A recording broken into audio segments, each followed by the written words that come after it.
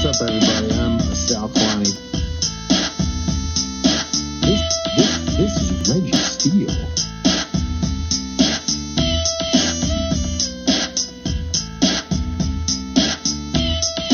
And welcome to Spitballin. Spitballin.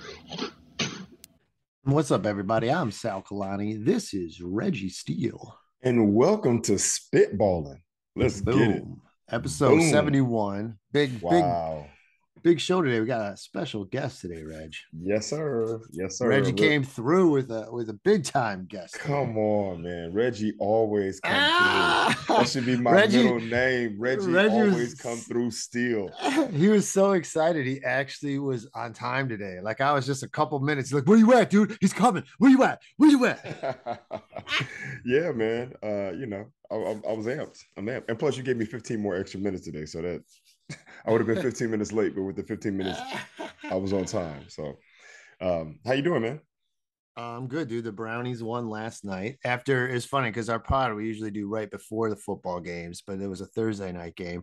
But last week I totally missed we didn't talk about how they blew it. They blew a game against the Jets. They had a 99.6% chance of winning. Okay. And they blew it. A 99.6. Yeah, they missed they scored. They were up 2 touchdowns in a minute and a half left. Okay. They missed the extra point. They gave up a bomb touchdown. They gave up an onside kick, and then they gave up another touchdown. All in a minute and a half. So I was really pissed, but they came back last night. So you know what that is? That's they got complacent. They got comfortable. They thought they had a significant lead. I couldn't believe my eyes. I never saw anything like that. But that's last a total night, collapse. They made up for it. Beat the Steelers, who used to always whoop our ass. Right, but the Steelers aren't who they used to be. But okay. Yeah, that's true. Whatever. But yeah, man, they got complacent. There was a video that I saw on Facebook, which I thought was really funny because it showed all these people. It was basically titled "Don't Celebrate Too Soon." Right? It's like, you got these people who are racing and they look behind and they think they got their opponents by like a quarter of a track. So then they start doing this before they cross the finish line. And there's just that one person in the back who's like, I saw it happen in the Olympics recently. Like, they look back and they hold up and boom. Dude, right as the dude is like, yeah, he thinks he's about to cross the finish line in first place. Someone's like, they literally had like 20 of these. I watched that shit like 8 times. It was hilarious. That's on YouTube? It's on YouTube, it was on Facebook, it was on Instagram, it was everywhere. That joint was hilarious. Like, because I've always, as an athlete, I was always the guy who was like, yo, man, we don't prematurely celebrate. Like, we wait till the final buzzer and then you can hoop and holler all you want. But being up by 5 with 34 seconds left, it don't matter. So watching that joint had me cracking up, man. All right, man. So our guest is here. He's in the lobby. Let's do it. Okay. All right, cool. Let's do it. All right, man. All right. So our guest today, I'm really excited to introduce to you guys. He's a friend of mine. He's a guy I had an opportunity to work with. He's a comedian and an actor. He's on one of the most popular television shows. At one point, it was like #1 in the country. He's a nationally turned headliner. He's also an awesome guy. I welcome to the show, Mr. John Henton. There he is. There he is in the flesh. Okay. Yes. Welcome to the show, Mr. Henton. John, how are you? I'm good. Good to see you, brother. It's been a while. Oh, man, it's been a long time. It's good to see you too, man. Rooster T. Feathers. Yes, sir. Ooh. Yes, sir. Rooster T. Feathers in Sunnyvale, California. Yes. Right? So, man, you look great, man. I see you representing, got your jersey on. Yeah, man. Well, I got my Buckeyes, man. I went to the Ohio State University. Oh, there you go. Okay. So I want to introduce you to my co-host. This is my good friend, Sal Kalani. He's also an Ohioan, I guess. Is that the right From word? Cleveland myself. Oh, there you go. Good. Yeah. I see you got the Browns gear on, man. Oh, I was happy about last night. Did you watch that? No, I didn't watch it. Because I said, if I watch it, they'll lose. So I took this game off, man.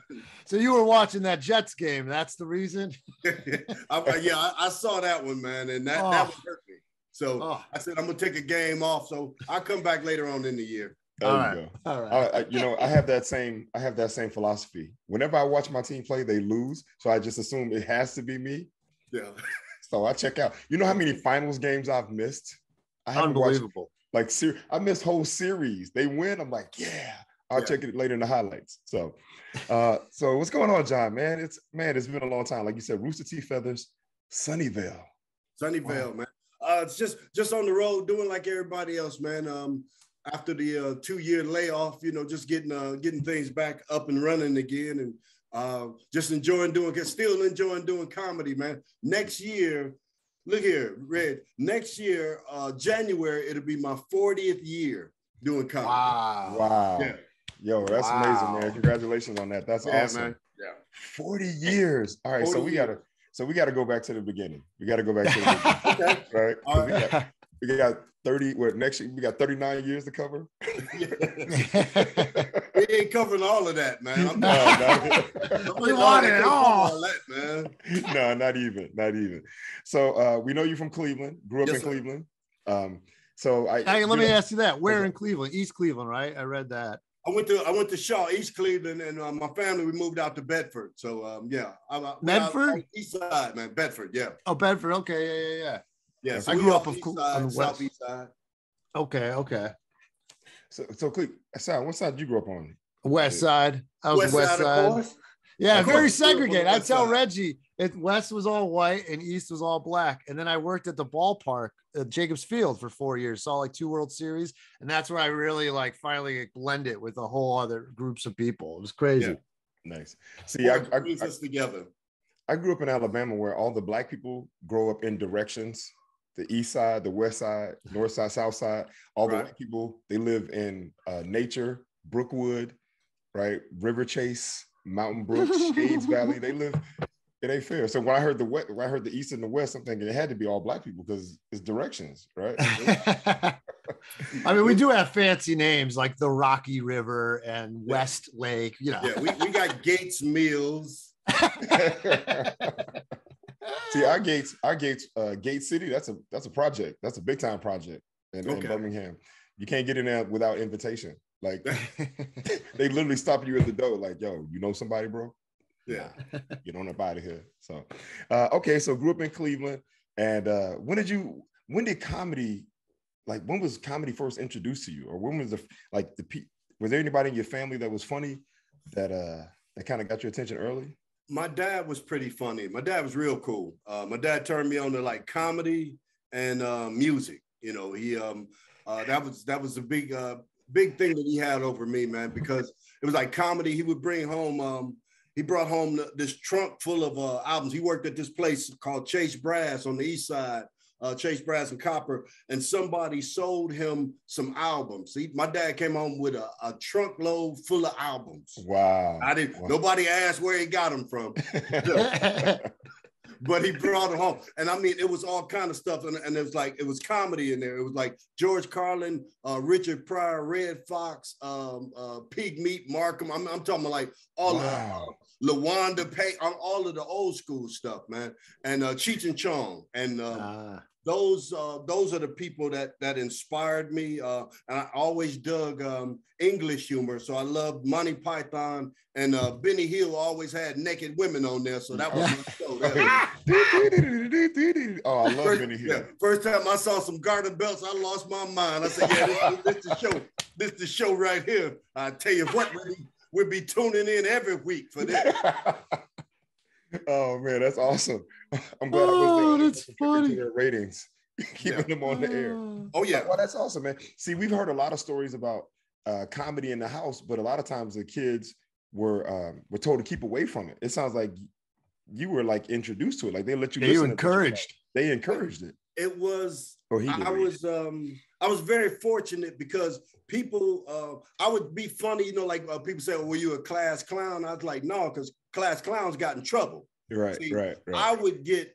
My teachers knew I was funny. They would give me time at the end of the period. It's like 5 minutes at the end of the period from like 8th grade, man. I started getting time at the end of the period to just go and just do some stuff. I never wanted to be a comic, but they would let me clown around. So I would always do some jokes. Whatever I saw on TV, I would come in and do. So I always had the time. So it was, it was nothing that I thought I was going to get into. Yeah. But I was always, just kind of funny, man, just because I didn't like to fight. So I'd be funny. a coping mechanism. I love it. I mean, you were kind of a bigger guy too. How tall are you? I'm 6 feet. Okay, were you bigger in school? Like, would kids pick on you? No, in school, man, I was like about $130. So that, I could. But see, that's where the jokes came in and hanging out with the right people, and so I got through it pretty much unscathed. Nice. All right. Wow, that's pretty awesome. I've known a lot of people who clowned in school, but I don't think the teachers ever gave them time. That's cool. Yeah, that's pretty awesome. Do you look at those teachers like, wow, they really helped encourage me at such an early age? Absolutely. Miss Butler, I give them a shout out. Miss Butler, Miss Willis. I had some teachers, man, and they was like, look, we know you're going to clown anyway, so go ahead and get it out your system. That's awesome. I just go. They say, oh, really? Because I'm in the back cracking jokes and stuff and messing up the class. And they say, you're going to do it anyway, so go ahead and do it. So I get up there and just clown, man. Wow. That is awesome. I had a lot of encouragement along the way. Oh, my goodness. That's a great approach. You know how great school would be if the teachers actually did that? Yeah. It's like, yo, just pay attention for like the first 40 minutes and I'll give you 5 minutes to just do whatever you want. There you go. Wow, that's awesome, man. Okay, so you said you were influenced by Monty Python, said you like any other comics that really stood out to you? I loved English humor, like Dudley Moore, Cook and More, man. It was like I had this fascination with London, man. That was always the place that I got a chance to go there, and it was like it's just this amazing place. There was so much comedy there, and I just like the dry English wit, because they stuff was on. They didn't have to be over the top, my stuff was always low key, and that's how most of the English stuff was. Monty Python, it was just very subtle, and that's how I tried to do my comedy. So that was a big influence. Richard Pryor, of course, Red Fox, George Carlin, and Cheech and Chong. I love some Cheech and Chong. Cheech and Chong, and that's one we don't hear very often. I don't think we've heard them. I never really got into Cheech and Chong. I mean, when I was introduced to them, it was the movies, and it was always about weed smoke, right? Or smoking. And so as a kid, I was like, I never got into them. What was their humor like? Was it both of them on stage? Was it a tandem thing? Both of them on stage, a lot of weed humor, just like their movies. That's pretty much them. That's what they do. The material. But it was like it was a lot of thought-provoking stuff, but it was like a whole bunch of drugs. But it was like when it was like the late 70s when I was going to college, like when I first went to the Ohio State University, and their movies were playing, and it's like you got to do it the right way, man. If you're gonna do it, Reg, anyway. Yes, sir. I understand. So that's when I really got into them. Before that, they had a couple comedy albums, but it was always comedy and music in my house. So I got a chance to listen to it, and the parents, we sneaked the Red Fox albums down, and so because we weren't supposed to listen to those, but we would always. Okay. Now you say you have siblings. Yeah. I got three sisters, and I got three brothers. But my brother, the family was divided. It was like my family was mom, dad, my three sisters, and me. Then dad did some stuff before he met mama, and after he divorced from mama. So I got more brothers. So okay. You got a big family. We got a crew. There's some stuff that happened, and we don't talk about it. We just, ain't none of your business, man. Look, I didn't know we had to answer all these questions, man. Get you some business, Reggie. This is uncalled for. I expect a level of professionalism. Absolutely, 100%. That's awesome. That's all. Yo, that should be the highlight. So you gotta put that. That's gonna be the clip. Professionalism, Reggie. At all times. And if you're gonna say it right, you gotta put the V. That's Ohio right. State. That's right. So, well, what'd you major in at Ohio State? Like, what made you want to go there? Computer science. God damn, back in then, you were ahead of your time. I was, man, dude. I was on it. We had a computer class, and like this was 76. We had this computer class. Miss Kane had a computer class. She gave me time to do clown around too. But we had this computer and this if-then statements, and it was just all this stuff just blew my mind. And I was like, yeah, that's where I want to go. I was going to be a systems analyst. And it's like, I could still, if I had went on and finished my degree, I'd still be working at that to this day. And I've been way ahead of the game, man. Wow, that's amazing. Wow. So wait, when did the first computer come out? I can't believe that. Yeah, 76. Sal was computer science. They had the little tape, the if-then statements, and you feed the tape in, and you. Oh, that's right. It was primitive. I mean, it was like, what was it, Fortrans, and oh gosh, it was just like this old computer. It's just, man, like 50 years ago. But yeah. Okay. Well, you know, when you said Fortrans, I was about to make a Dave Chappelle joke. Oh no, there's some different trans altogether. These were the original trans. Reg's trying to get you in trouble. Come on, Reg, you said professionalism. No. You're right. I gotta reel it back. That's all right. See, they can't cancel Dave. They can cancel my black ass. Let's keep it moving. Let's keep it moving. No, you're right. You're right about that. I ain't getting canceled on no damn podcast. I'll tell you that much right. At least not this one. Oh man. Oh, that's awesome. So you graduated, I assume, from Ohio State. No, he said he didn't. He said, had I finished. No, I didn't finish. I started doing this. What happened? This is how everything got started. I went to school. I did 2 years there. Then I took a summer off. I took a quarter off because I was working. I got me a job because I was going to get an apartment on campus, right? So I started working at this warehouse in Cleveland, at this paint warehouse, and I would always be clowning around there. And one day while I was in the warehouse clowning around, there was an article in the Cleveland Plain Dealer about stand-up comedy. And at the end of it, this was Friday, in the Friday section. So at the end of it, it said amateur night is Sunday night. So all my boys came back with the clipping and said, all right, funny man, let's see what you got. Wow. So this was Friday. So I went in the back and just started writing down some stuff. And I was like, I'm going to do this, man. I'll take the dare. So I went down that Sunday and I didn't win. But in the article, there was a picture of this guy, Jimmy Malone. He was the big comic in Cleveland. And there was a picture of him. And when I finished my set, he came up and said, man, that was some good stuff that you did. And I was like, wow, if he thinks I'm funny, I'm going to try this again. And I went back the next week and I won. And I never went back to Ohio State. And I just started doing comedy. Wow. Wow.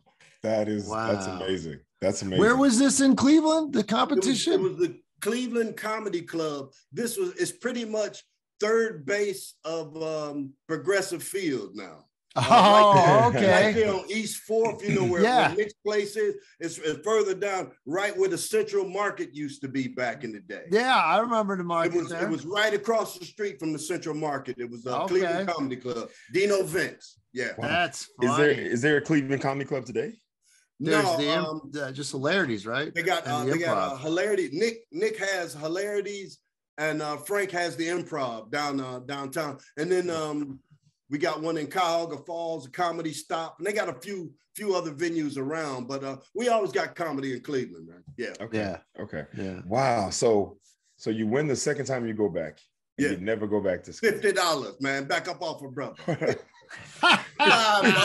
$50 went a long way back then. It was enough that you could, baby. $50 was enough to make you quit college back then.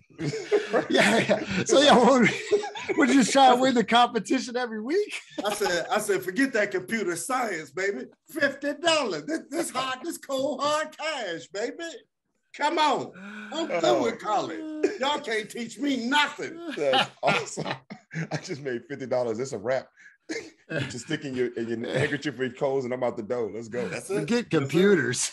Wow. So you win the competition, and at that point, does it turn into a thing where it's like now you're trying to do open mics and you're doing showcases, or you get invited to do things? And every Sunday night, 7:30, we went down to the Cleveland Comedy Club, and it's crazy because at the time I didn't know that comedy Cleveland was the hot spot for comedy, because when I walked in the club, it was a guy named Frank Santarelli on stage. He went on to play Georgie of the Sopranos, right? So, Frank Santarelli, great comic. Terry Mulroy produced Cheers. Dan O'Shannon, Tom Anderson. We had Arsenio. All these cats was down there. AJ Jamal, Steve Harvey, then Drew Carey. That was our peer group, man. That's right. Like that time, late 70s, early 80s. And that's the heyday of comedy. Yo, yeah, that was our peer group. So it's like, so you would go down every Sunday and everybody, it was at the time where everybody was happy. So we would just cheer you on, you know, like, hey man, we had taglines for you. It wasn't no haters there. I think this was pre-haters. I'm pretty sure this was pre-haters because we would sit up there and say, hey man, I like this bit. Why don't you try this? We would write stuff for each other, man, because we just wanted to have a good show. It was just, it was a great time, man. So that's awesome. That's awesome. Like that's a beautiful thing, right? Helping each other out, right? Encouraging each other. No competition. There's enough for everyone to eat, right? Everybody, hey, if you win this week, I'll win next week. It's all good. You had a better set. You know, nobody was mad at you. You know. Wow. See, that's how they was giving up real cold hard cash back then on showcases on a Sunday night. $50. 50. Hey, 50 go a long way back in 76. Real. It's funny. That's what they still pay today. I know. You're lucky if you get that. Right. They don't give it to you. They just show it to you. They go, here you go. That's what it was going to be. Inspiration. With taxes. Yeah, exactly. So, oh, wow, man. That's so much talent. That is so much talent. All right. So then my question is, so then you're performing in Cleveland and then eventually I read how you get Carson, but between that period, are you in Cleveland the whole time? Do you move? No. Like what happens? No, what happened was, I was, like I said, it was, I was fortunate all the way through this.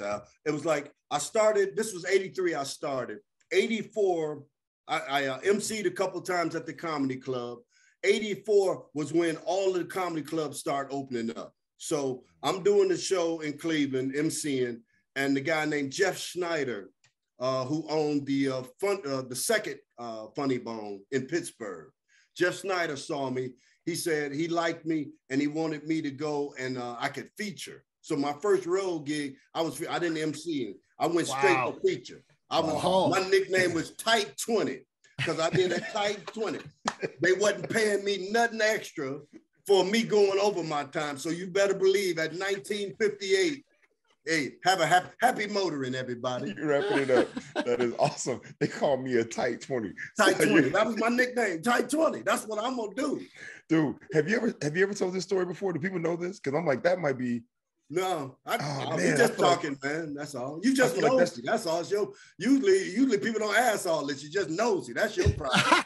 I just feel like that should be on a t-shirt. I feel like I could sell that. That could be. I can give you a Tight 20, and that could be whatever you want it to be. Yeah. Give you and I'm telling you, it was crazy because at that time it was all these guys from Cleveland. It was Jeff Snyder, Keith Snyder, his brother, and Gerald Kubak. Gerald Kubak opened up the first Funny Bone in St. Louis. So I had a pipeline. So I went from Pittsburgh to St. Louis. Then they opened up one in Milwaukee, Knoxville. Everywhere they opened up the Funny Bone, I was there. So that was how my career started. I moved out to LA in 85 because Cleveland wasn't big enough for me.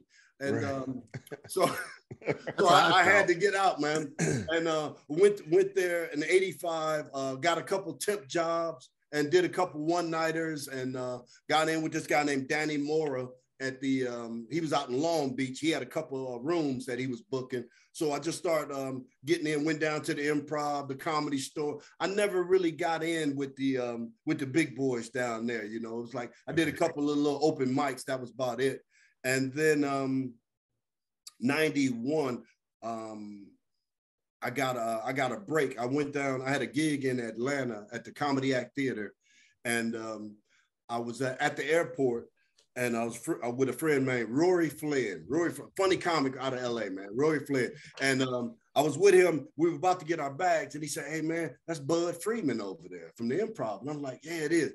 I had just auditioned for Bud a couple months earlier, and it sucked. It sucked bad. And I was like, and I said, man, I got to go and redeem myself. He said, he's right there, man. Go ask him. I said, Bud, just wanted to say, hey, nice to meet you. I did a showcase for you, man. It was horrible. And I'd like, if you could, man, I'd like for you to give me another chance to show you what I can do. He said he was in town for a comedy competition, the Johnny Walker comedy competition. that night. And he said, if you want, you come on down. I'll take a look at you tonight.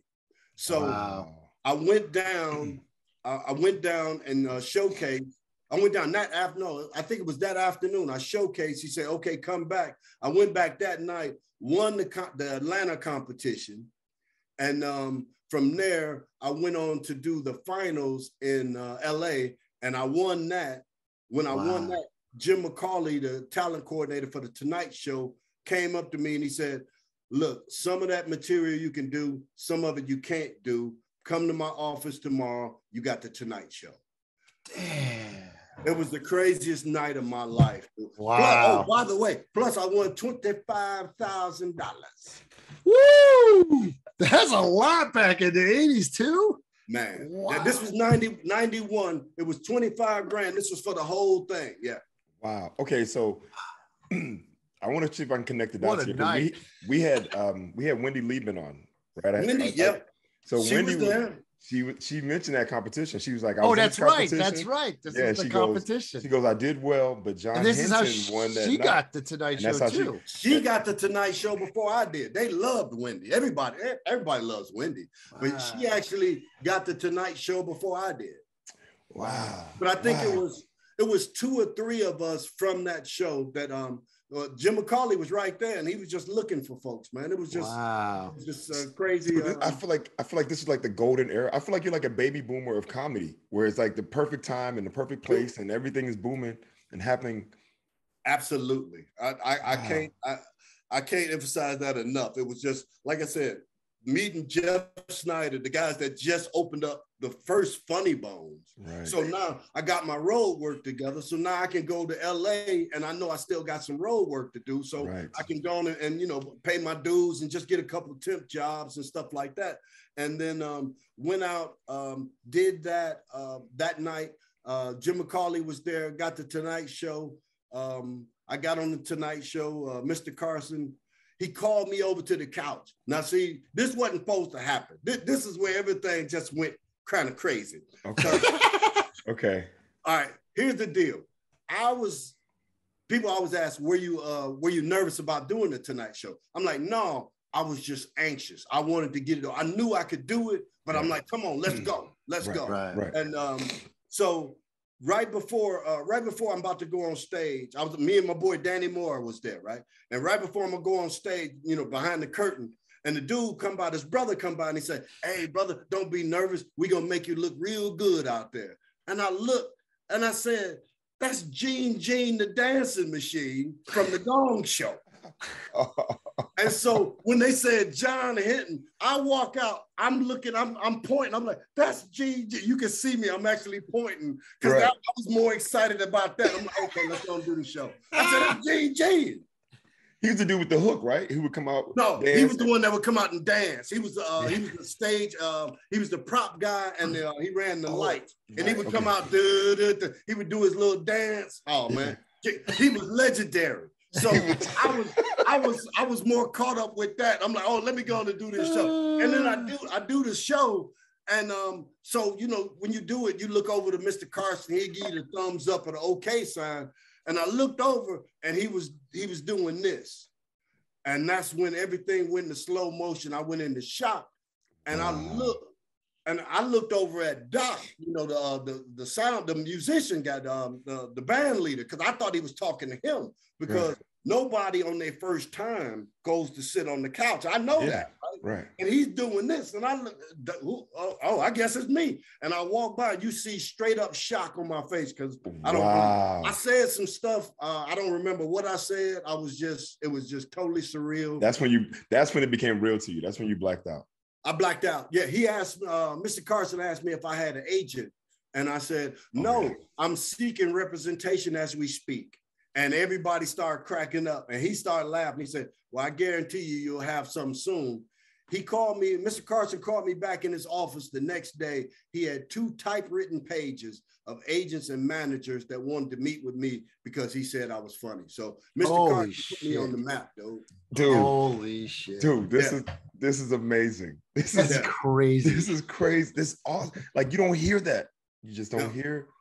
John, but that's the kind of power that he had back then. See, like now, there's so many different people. But back then, if you got on the Tonight Show, if you got on Letterman, like when Letterman was first balling, like in the early, man, that put you on the map. Once you had those credits, right, it was wide open, dude. Yeah, once Johnny endorsed you, you were a made guy. Oh, that was it, man. So I got an agent. I got the best manager in the world. I got Dolores Robinson, Holly Robinson's mama. She was like the biggest. She just swooped in. So I signed with her. Signed with oh gosh, who was it? The William Morris. I got the big agencies, and then I switched over to Gersh, and so I always had good representation. So I did a couple pilots in '92. I did my Showtime special in '92, and then '93 I got Living Single. Wow, dude, this is. I feel like this is like a fairy tale. it really was, man. It was like Mr. Carson put me on the map, and then that was it. We was off and running, man. Yeah. Wow. And that leads to Living Single with a young Queen Latifah, Kim Fields from Facts of Life, right? And Tootie, then a great cast. Tootie. Mm-hmm. Yeah, Tootie. Kim Cole, right? Who had been around. I love Kim Cole. Erica Alexander, she was Cousin Pam on the Cosby Show. Yes. And T.C. Carson had just did a movie called Living Large that I had saw like a year before, man. Yeah. So I knew everybody, and nobody knew who the hell I was. Did you have to audition a lot of times for that? Oh, really? 6-7 times, man. Really? Wow. It was crazy, dude. When this was a big show, and everybody wanted this show. So when I went, they were just casting for Overton, right? My character, and the line of people was out the door. It wasn't like just 10 or 15 people. It was a line of people on the Warner Brothers lot outside the door, and everybody was reading for Overton. And I went in, and the Yvette Lee Bowser, she wrote the show, and she was in the audition, and I found out that she wrote the show. And so when I started doing my lines, if she would laugh, then I'm like, oh, well, this is the one that you want to make laugh. So I'm just more and more. I'm doing my audition for her, because I know if she liked me, I got this, right? Right. So I kept going. I did it, and every time I would go back, it'd be less and less people. And I went down. It was just me and one other guy, and I went up to him. I wasn't trying to mess with him. Don't think I did something, uncalled for. But I went up to him and I said, brother, look here, this show right here, this one ain't for you. Because number one, I'm gonna be on this show because I get a chance to be Kim Cole's boyfriend. So that's number one. And number two, I'm broke as hell. I wish you the best on the rest of your endeavors. But this one here, I got this. Wow. I said, you could do your best. You could do whatever. I hope you do your best, but you won't get this one here. So I got that one. I took that. Dude, I love the confidence. I love it. And you weren't trying to psych him out. You're just like, at that I point. wasn't. And I was so happy he got another show later on in his career, and it was a good show. So I was happy for him. I don't like mentioning no name, but he got another show, and everything was cool. Okay. But I was gonna wasn't trying to psych him up. I was just telling him, hey, this one here, this one ain't for you. Yeah. Well, it was meant to be, right? It was meant for you. And yes, you sir. knew that, you felt it. So that's awesome. And then, okay, so now you're on Living Single, and the show is hugely popular. Does it come out the gate popular? Oh yeah, we came out smoking, dude. The first, we did the pilot, and the pilot was cool, as far as pilots go, but everybody loved what we did. But when we got picked up, and the first time the show aired, like the audience that would come in from that first show that aired, then it was you knew that we had a hit, because they were clapping, and the audience really let us know that we had something. So the show was always filmed in front of a live studio. Always, yeah. Always. Wow. I was watching one the other day from the first season. It was when you first kissed her, you want to go on the date with her, with Kickles. And but the audience, like certain jokes, you could tell, like certain people just really got into it. It was nothing canned. You could tell the crowd was really into this. Hold up, Sal, I'm sorry, go ahead, John. What are you going to say? Oh, no, Sal, go ahead. Oh, well, I was just going to say, because at that time, watching that show, I remember that relationship between you and Kim Cole, right? Yeah. Like there was there was flirtation, there was interest, like there was a lot of energy, there was a lot of synergy between the two of you, right? And so when it built up to that, when that point finally came, I remember watching the show and being like, yeah, like it finally happened, like they gonna get together, it's gonna happen. Dude, like it was amazing, man, to know that we had all the crowd was with us. They dug our characters, the chemistry, everything. It was just amazing couple months, man. Because like I said, we came out the gate, we were hotter than fish grease, man. We was out there, man. It was on. People like, plus, and we had Martin was our lead in. Yeah. That's right. We had that Sunday night lineup. We had Living Color. It was Martin. It was like bang, man. Fox was we was on point, dude. Yeah. Man, that was a great time. I remember that time vehemently. I love Living Color. I would be remiss to say I was not a huge Martin fan at the time. So really? I would tune in to watch you guys show and in Living Color. Yeah. Right. So I just had to throw that out there because you gotta Marty Marr, man. Marty Marr just gonna do his thing. He gonna do his thing. It was a whole thing. We'll have to get into it. I've discussed it. Okay, that ain't none of my business, and we just keep it moving, man. See, John, you're asking too many questions now. You're getting all. I'm exhibiting professionalism. You see what's happening? See, I let it go. You don't want to talk about that. I let it go. I ain't trying to get all in your business. See, I appreciate that's the difference twixt you and me. I'm working on my professionalism right now. So the show is hugely popular. You guys have a great run. I mean, and you have a great cast of characters. Well, like, hold on. Like when you go outside the house now, you get recognized. Like, what's fame hitting you? What's that about? Yeah. That's the part that really messed me up, man. Because I was good with just doing comedy or somebody coming up to you after the show and they say, hey, you're funny, really enjoyed that. But it's something different when you're on TV and all of a sudden girls think you're cute. Now you're cute, Jack, because now, I was all right before. I did all right, but man, I was gorgeous in 93. I was adorable. 92. In 93, I got gorgeous. Hear me?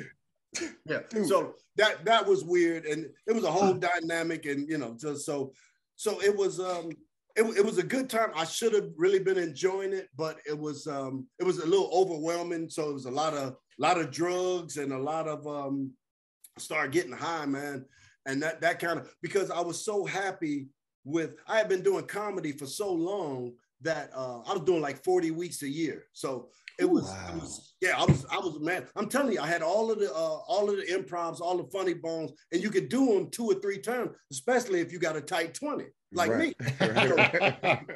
So I'm doing each funny bone 3-4 times a year. Nobody's coming to see the feature act. So I was working busy. So when I finally got Living Single, it was a chance to where I could just stay home on the weekends and do nothing.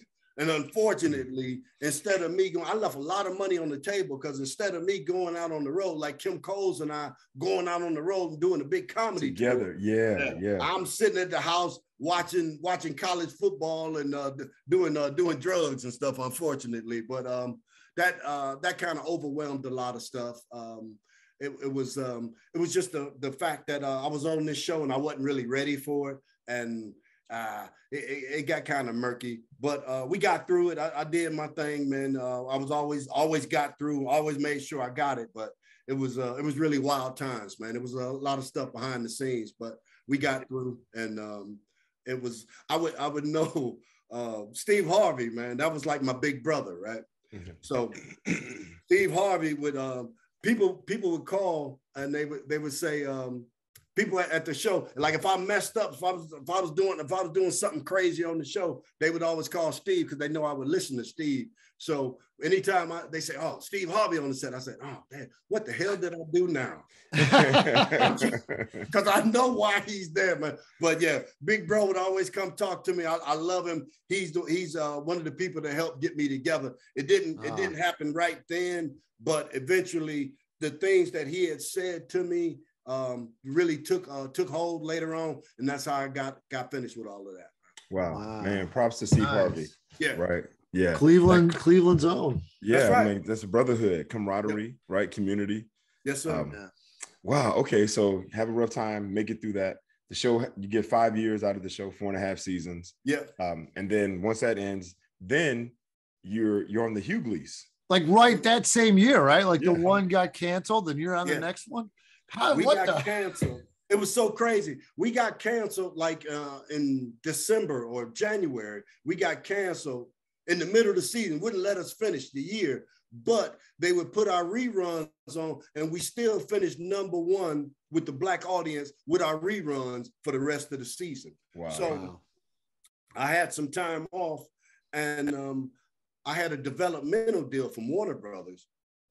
And, you know, for a developmental deal, you can't do anything but read for their shows or whatever. They didn't have anything for me. I wanted to do DL's show because I'd known DL for years, man. And I couldn't do it because it was on a different network and different production company. So I got a chance to read for the show because another good fortune for a brother, man. The guy that was booked on the show, my part, the character that played Millsap, it didn't work out. And they needed somebody else. So the people on the show, Greenblatt, John Larry, the producers, they got me out of my other contract so I could come and read for this. Wow. I went to read for it. They were already pre-shooting. So the show, it was a go. Right. This was the last minute. I came in, I read for it. I think the next day or 2 days later, we shot the pilot.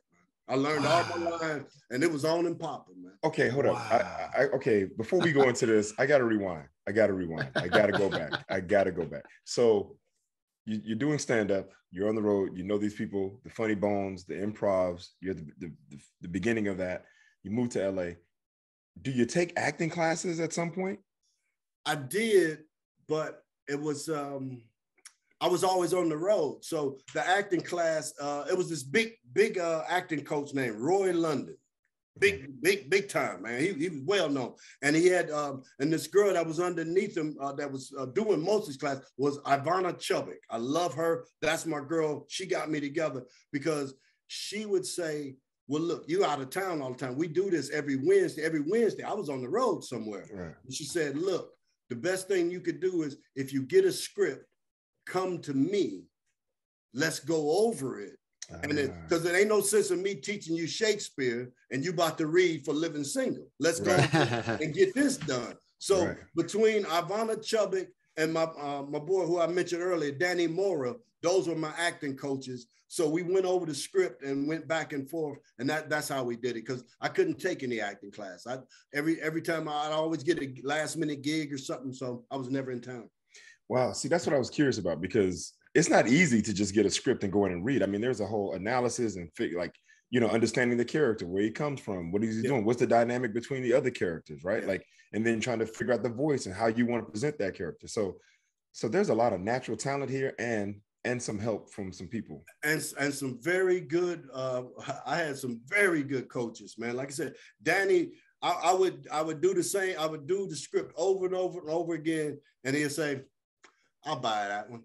So once I got him to say, I'll buy it, then I'm good. Same thing with Ivana. We just kept going over it, and she was so busy. It would just be people over her house. And she was so accommodating. Like if you had a part, she would have her time, like you had to get there at 6:30 in the morning or 7 in the morning because her time was so precious. You get that half hour with Ivana and that was it, man. So you could do it and you go ahead and do your audition, man. So between Ivana and Danny Mora, and then once I got the show, then I had Kim Fields' mom. She was our acting coach. So between those three, man, I was set. Wow, that is amazing. Okay. So you read for the Hughleys, and you get it. You start shooting, and that show runs for I think 3 seasons, 3 or 4 seasons. We did 5 years on that one too. Oh, it's 5 on that one as well. Yeah, we did. Now this 4. Yeah, we did 4. Oh, 4. Okay.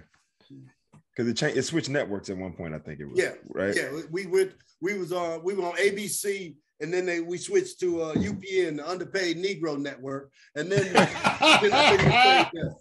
hold on, talk about. I gotta laugh at that. The Underpaid Negro Network, brilliant. Wow, that's what Erica called. Erica always called it that, the Underpaid Negro Network. That is awesome. Yeah. Oh man. Okay. All right. So when the Hughleys, I mean, now that you wanted this show, so was it just way more fun? Like, where you're like, this is who I wanted to be working with? Yeah, it was cool. But once again, like I said, it was in the middle of I still wasn't happy, and I was still getting high. So it was a lot of turmoil there. But it was fun to not have the pressure. I never wanted a show, the John Henton show. I never wanted that. I just wanted to come in, say my 2 little lines and my little catchphrase, and just happy trails. I'm gone. That's all I wanted. Dynamite. That's it. Give me that wacky catchphrase. Hey, I got a tight 20 for you. That's all I want, man. That's very interesting to hear you say, because that was during the time period where comedians were getting shows, right? Like was like, and so that was never anything that you really wanted to do, huh? It was like you said, you wanted to do your little part, get in, get out, and move on. Because I had so much fun on living single with all those people in there. The thing that I loved about that show is that every time that door opened up in that apartment, somebody's favorite character was walking in, and it didn't matter, you know. Right. So it's like I didn't mind if people like Erica. Yeah, I do too. I love Max. I love Rachel. Yeah, I was gonna say everybody did their thing, man. So it was, you know, all I had to do was my part. No heavy lifting, man. It was once in a while you get a show where you were in the A storyline a lot, you know, like it was a couple of shows, but where it's a lot of lines and stuff, and it's like, that's cool, but I just like coming in there doing the little catchphrases and just sashaying on out of there. Get paid, come in and do a couple lines. And look, I've been on Sound. I've, you know, fortunately been on set, and I've been on, you know, under 5 or whatever the case, 10, right? And I'm just gonna say this, man, them days when they get extended and you get a little bit of overtime, there's no way I would never not act, right? Yeah. If I got 2 lines, I'm saying the 2 lines. And if my call time's at 8 a.m. and then I don't have to be ready until 4, I will be there all day. All day. Yes. Yep. That's beautiful. Okay, so then the Hughleys runs its time, right? So then after that, now you're back to comedy, or do you stay in LA, or what do you? I was still in LA. But I had taken so much time off of comedy. It was, people just associated me with acting more so than comedy, because I was laying around and not being out there like I should have. As I said, I left so much money on the table, man. And so 2002, that was like a real rough year. I had a couple gigs here and there, but nobody really wanted to book me because nobody knew me as stand-up. They knew me from TV, but not stand-up. So that was like really rough time. And that's when that's when I started getting high for real then. That was rough.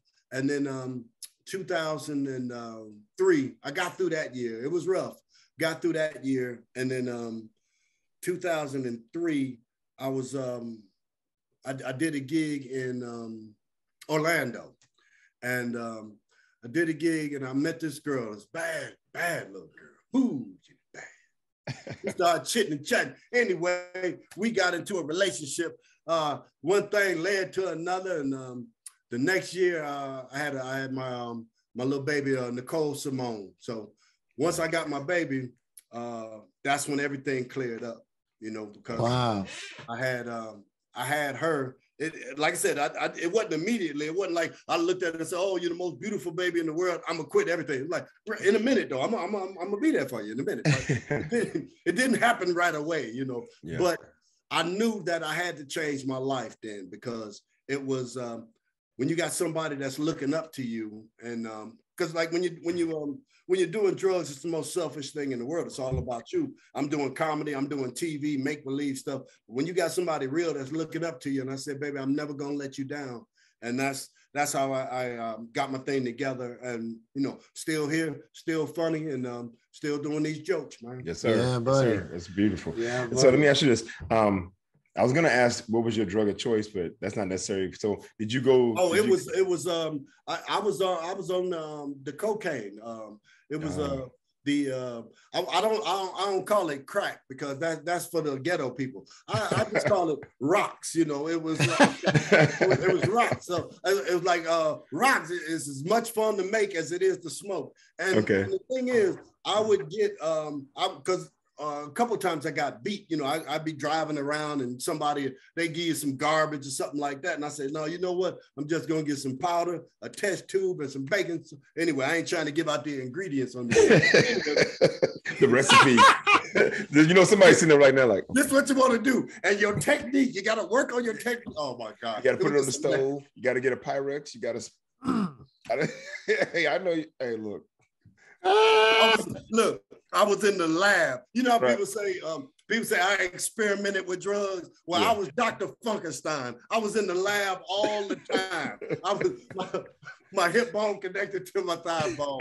My thigh bone connected to my label. I am Dr. Funkenstein. There you go. Okay, so all right, now not to get too, and you can answer this how you feel, right? Because you know, so you moved to LA. There's some stardom, right? You get some access. There's some money. The drugs are obviously a part of your life. Now, what was behind that? Was there some uncertainty? Was there fear? Like, were you trying to overcome? You know what I mean? Like, there's the idea of like people trying to escape something with the use. Or is it just having a good time and got introduced to it and just it became a thing? It's a thing where I ask myself that to this day because, you know, like you said, most of the time when people do drugs, they're trying to escape a reality. You know, it's like, oh man, I'm on a hit TV show. Right. The finest women in Hollywood. I go from that TV show to this TV show. I did the Tonight Show. I'm living. I just told you what my life was. It was right. It's just something wrong. You know, like everybody's not the same. I just wasn't. I didn't have everything together, and that was just a crutch that I held on to for no reason at all. Because it was like I was living the best reality. It was no reason. I should have been sober as a judge and just enjoy all that it could. And it could have been so much more if I hadn't have been. I mean, I could have did movies. I could have did some stuff. I had a pretty good grasp of, you know, doing the acting. Once I got into it, I could have did more, but it was just, I had messed up. And then I had the real bad car accident. That kind of took me out of my game too. That was another thing that really should have stopped me, but it didn't, because when I survived it, I was just like, why am I still here? So it was just a continuation of the madness. Okay. I read like you needed surgical, you needed face surgery. And then you were, and within 6 weeks, so you were back on set. Yeah, I was going to. Yeah, they, I felt so bad because I was drunk. I was drunk. We had a party. Matter of fact, it was the day that we had switched from ABC to UPN. Mm-hmm. And the new network had threw a big party for us. It was free liquor, and this ain't gonna end well. And I got drunk, and I get back to my room. I was gonna sleep in because we were taping that night, and I was gonna sleep in my dressing room and just get up in the morning and go. And my friend called up and said that our dealer had some more cocaine in it. It just so happens I was out of cocaine. So I was drunk as hell, but my habit, it wasn't me, my habit decided to get in the car and drive. So I had a car, Acura NSX speedy car, bad car. Yeah.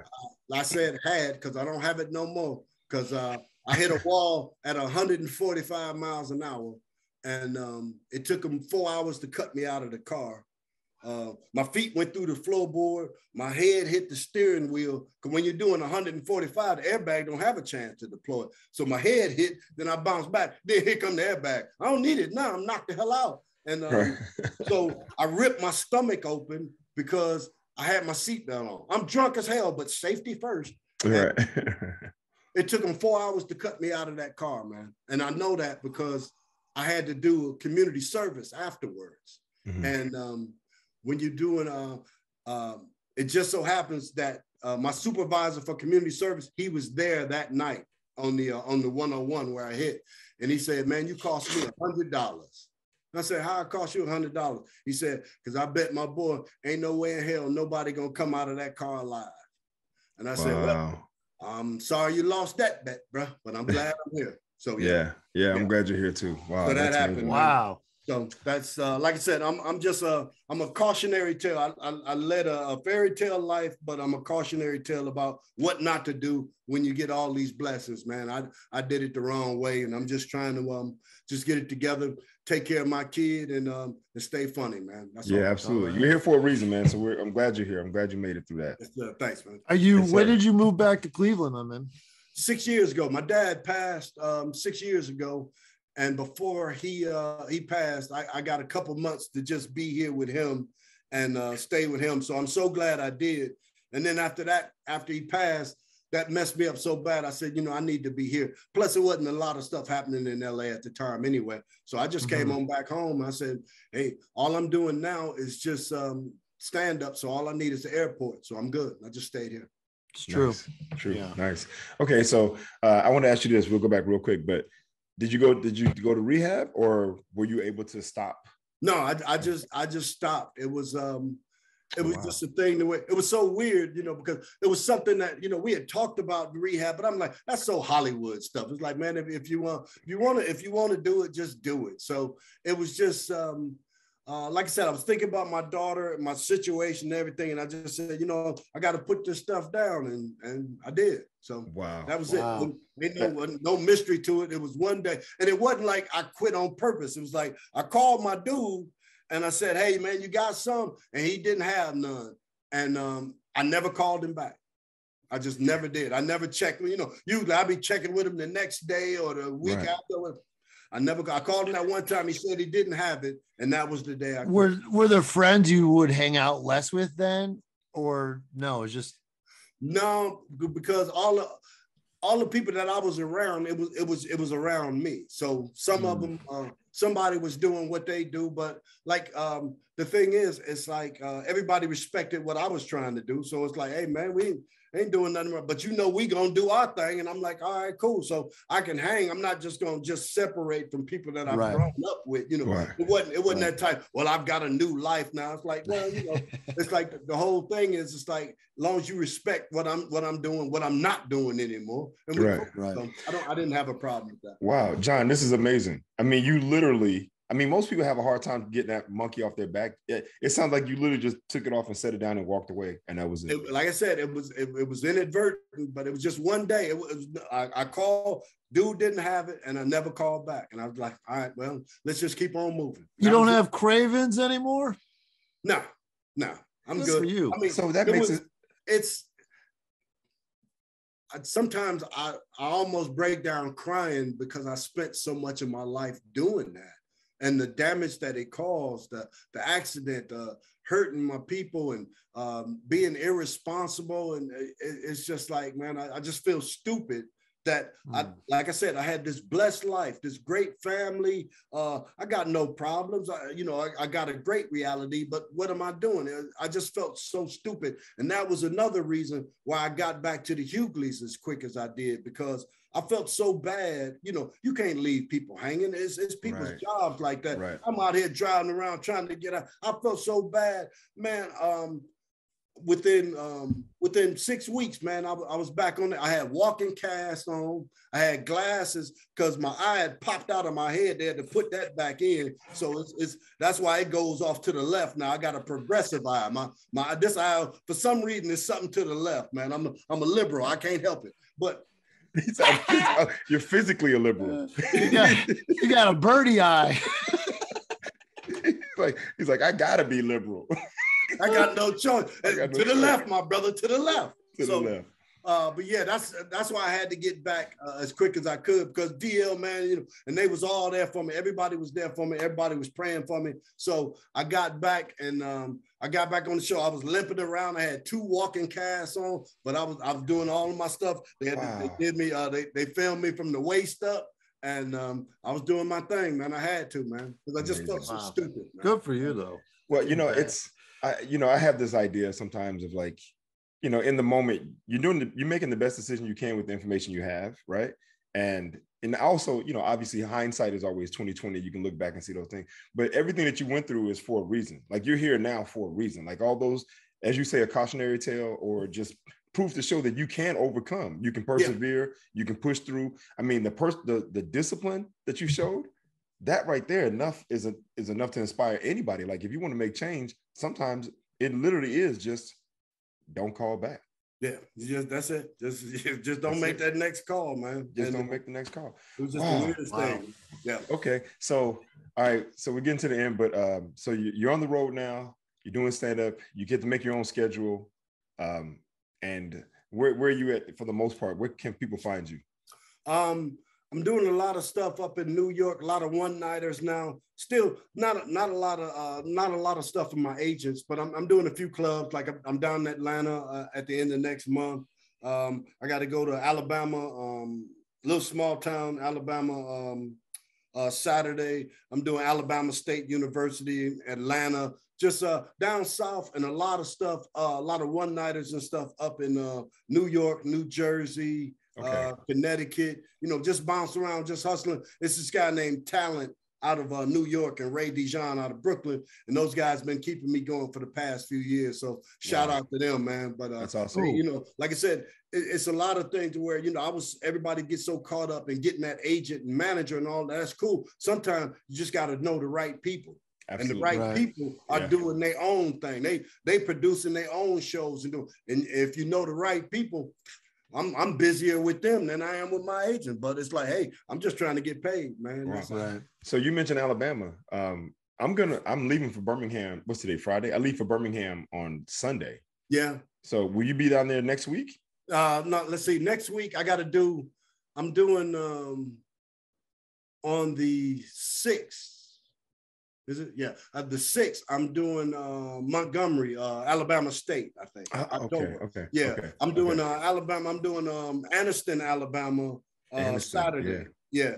I'm doing Alabama State, and my daughter's in Huntsville. She's going to college there, man. So it's like Alabama. That's my state now. Well, Alabama. You got a connection in Alabama? Because that's where I grew up. I grew up in Birmingham. Yeah.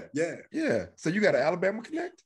Yeah, well, I mean, my daughter's down there now, so I'm definitely connected. And that was like one of the first road gigs that we did in the South. Me and Steve Harvey went down to Birmingham, man, and I had to come back on the podcast and tell you that story. Oh man, please, absolutely, I love it. Well, okay, so with that being said, because I got, I grew up in Birmingham, I got tons of people down there, so we'll talk later. I get whatever specific dates there are, and then I will try to send as many people your way as possible. So don't be surprised if don't be asking me no questions. Make sure you stay professional.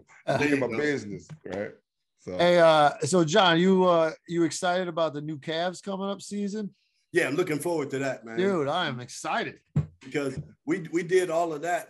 It was like I hated giving away all of the draft picks, but at the same time, Sexton didn't play last year, so we weren't losing him. Right. Marketing, I wasn't worried. Only one I was upset about was that the 6'8" guy we had just got from Kansas. I wanted to see. The rookie. I think he's going to be a good ball player. He's 6'8". We need some size because we got these 2 6'1" guards, which is cool. Guards. They can score. Right. But that 6'8" shooter, you can always use that. Right. Man. Right. But to keep Allen and Mobley, I was so stoked. Oh yeah, we got the big man. We good. Yeah. So the nucleus was there. And think about it. At the All-Star break, they were only 2 games out of first place in the East. Right, and they got injured. Allen and Mobley were injured. Yeah. We don't even had a done to play in stupid. That was without tournament. Sexton. So with Mitch, oh man, come on. And we Kevin Love still doing his thing. He still can shoot.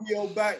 It's like barring injuries, we gonna make a nice little run in the playoffs. Yeah, you hear that, Reg? You hear that? I hear that. Hey, look, I'm gonna be honest with you. I can't front. I was a Cleveland fan for a long time. That's right. LeBron. And rightly so. Right? Yeah. And then LeBron left and went to Miami. Then I was a Miami fan.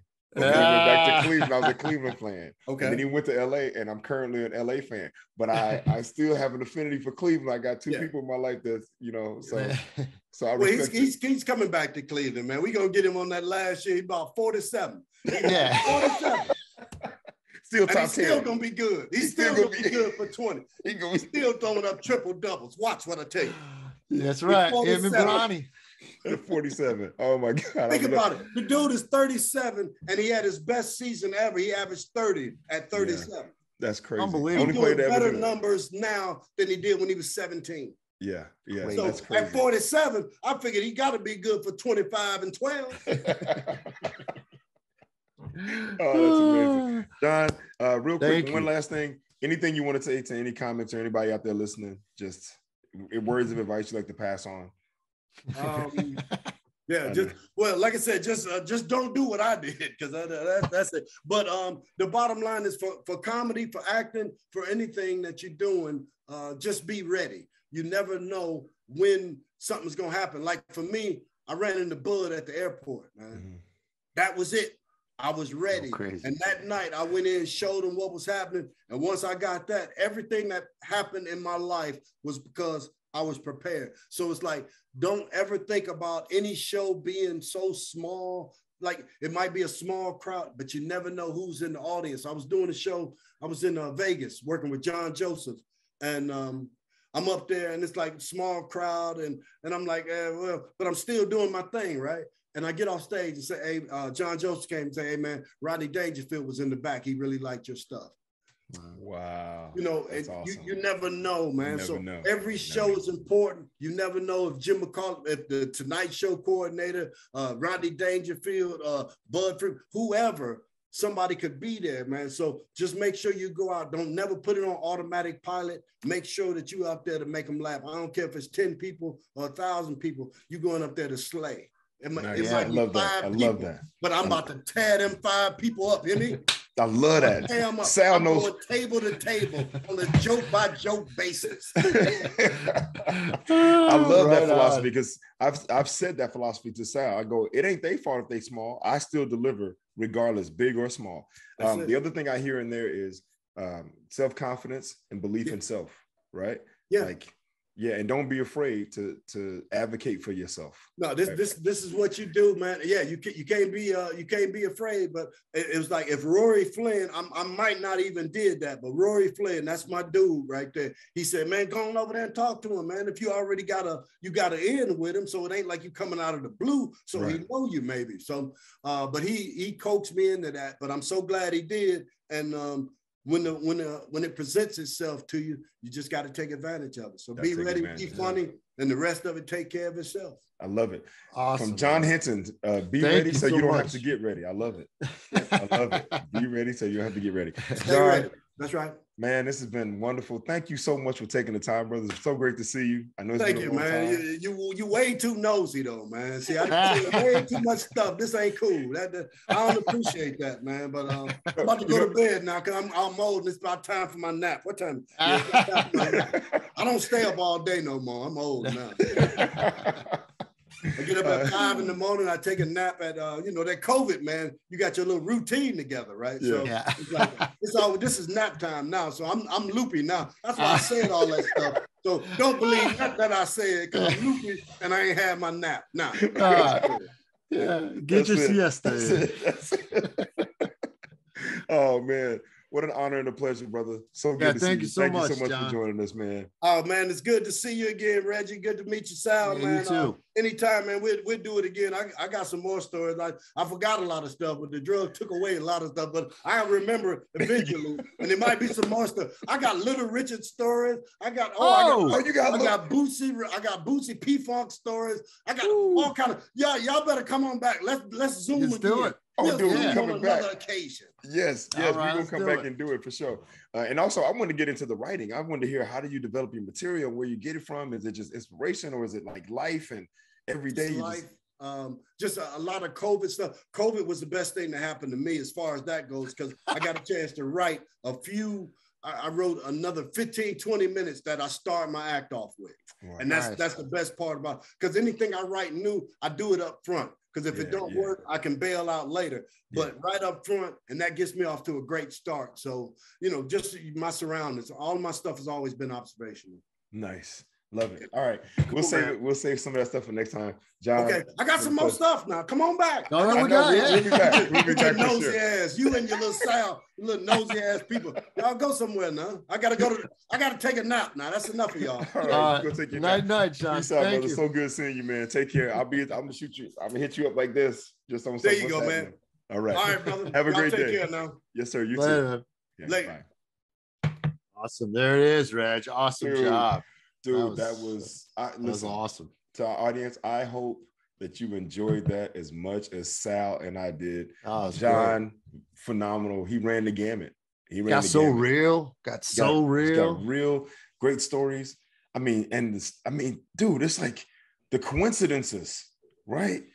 It's just crazy. It was so crazy too. Like back then, it's just crazy. Like Wendy Liebman and him now, we both seeing them from the same show, and they're just giving out these Carson dates, and then people's lives changing. But hold up though, not even think about the plethora of talent that he was around in Cleveland. I mean, that was crazy. Arsenio, Drew Carey. Oh man, dude, you and I could almost say that we were in something very similar with our peer group, right? Based on today, we had a good peer group in SF, I feel, but yeah. Oh, we had a great peer group, but I mean, but to think about like all the clubs, right? Like the talent, the clubs, the ability to like make a living as a comedian, as a middle. My man said they used to call me a tight 20 because they don't pay you for going over 20 minutes, which is true, right? Man, that was great. I really thoroughly enjoyed that, man. It was it was awesome, man. That was cool. It was funny, man. Dude's hilarious. He had a couple phrases in there. I was like, yo, man. I'm like, they would be great on it. Like, I ain't even gonna say it. I might have to just make something happen and then send him a check. It's hotter than grease fire. Or fish grease. Hotter than fish grease. My man said I was gorgeous in 96. Or 93. 93. I was gorgeous in 93. That's hilarious. I mean, that's a thing. Like people could talk about, and he's hard on himself about it, but very few people can understand the situation he was in. Like that's got to be super overwhelming, and it's easy for so many people to fall. Drugs are there and stuff. Yeah. And that's what I was gonna say. That's what I was trying to get to a little bit was, he's talking about being on this show, and that level of fame was overwhelming to some degree, right? He wasn't right. This is a comedian, someone who seeks audiences and talk, and he was overwhelmed. Like all of a sudden, like he said, it was fine to have somebody after the show, like. After the show, like, oh yeah, I saw you at the thing and you're fun, but now you're on television and it's everywhere. And then the women, the opportunities, like you lose your anonymity, you lose some of your privacy. Like there's a lot that comes along with that. Everyone's chasing fame, but fame ain't for everybody, right? To even be a comedian at a time when they were giving out shows. I mean, Ray Romano, George Lopez, Tim Allen, Steve Harvey, Ellen, like. Was it even DL DL Hughleys with the Hughleys. Damon Wayans had there were plenty of Bill Cosby, right? The Cosby Show. It was a time where comedians were getting TV shows based off of their acts and their personalities, and here was a guy who was literally like, I don't want the show, I like the ensemble piece, right? I like being a part of a cast or a group. Maybe some of it is like, man, that's what I was hoping for, Reg, but you never came through. So I guess I can't be the wacky neighbor. It ain't over yet. Because I don't think it'll be the Reggie Steele show, but it'll definitely be Reggie and something. But don't worry, you got Reggie and Mahershala. Oh, shit. You think my name's gonna go first in that scenario? You really are my friend. You really are my friend. That's funny. Really like, hold on. Would we call the show? No. He wouldn't even have to say anything. His people would say it before. Hey, you just look at you. They'd be like, really? No, it'll be Ali and friend. It won't even be Reggie. It'll be Ali and friend. Okay. Just Ali. You're lucky if you're exactly. I just happen to be in the show, right? So but yeah, man, it ain't over yet. We still got some room, some wiggle room to make it happen. And but yeah, that was good times, man. Good job, great. Reg. Thank you, sir. That was great. Yeah, cool. Stoked about the Cavs. Wendy and John really were, and then to hear his story, hear her story, and then know that their paths. You know what I mean? Yeah, it was funny because like he was already in LA, and then Carson, and then hooked him up with all these agents and stuff. And she was talking about she had to go back to her day job. Yeah, it's crazy how it works, man. It's crazy how it works. Well, hey, I guess we should wrap it up, huh? That was good. Yeah, wrap it up, man. Good job. All right, thank you. Hey guys, thank you for listening. Please keep listening, and we appreciate you being there, listening, watch, share, comment. Apple, Spotify, YouTube. That's where we're at. Yes. Personally, I always go to YouTube because I like to watch us to see what we look like. Yeah, you love checking yourself out. No, I'm not checking myself out. Everyone does a little bit, though. I want to see what I look like. I'm like, oh, do I need to lean this way? I just saw way? it for an hour and a half. We're good. Yeah, well, thank you guys for tuning in. I hope you enjoyed today's episode. We sure did. Shout out to John Henton for coming through and bringing the hilarity and bringing the stories and sharing with us so much. Yeah, really awesome grateful guy. for that. Yeah, awesome guy, great dude. Thanks for tuning in. That's Sal Kalani. I'm Reggie Steele, and this is Spitballin. Peace.